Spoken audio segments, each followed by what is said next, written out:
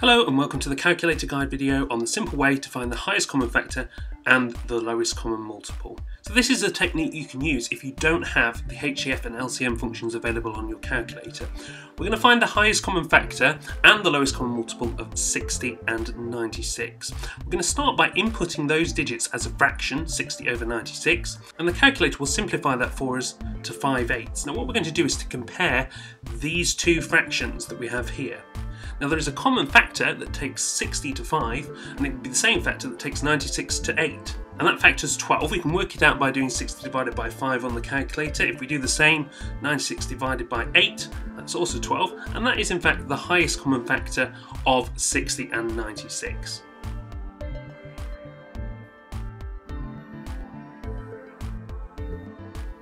Let's write out that fraction again, and this time what we're going to do is to flip the simplified fraction so that we have its reciprocal.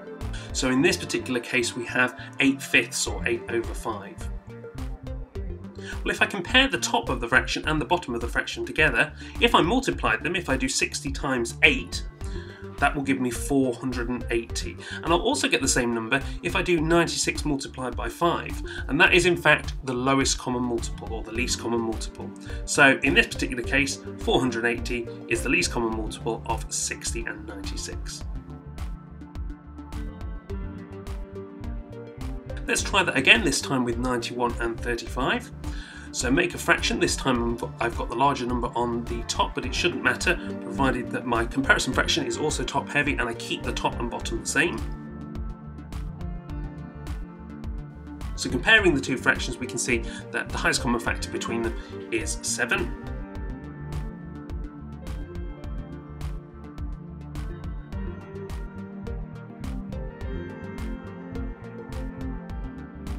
Let's flip the second fraction, or the comparison fraction, around so that we have the reciprocal 5/13, and we can either multiply the two top numbers together or the two bottom numbers together. It should be the same result, and that will give us our lowest common multiple. So there we go, another method to find the HCF and LCM, particularly if you don't have those functions. I know there's lots of other different ways, for example finding the product of prime factors, but here's another way that you can do that. Thanks very much for watching. I'll see you next time on the calculator guide.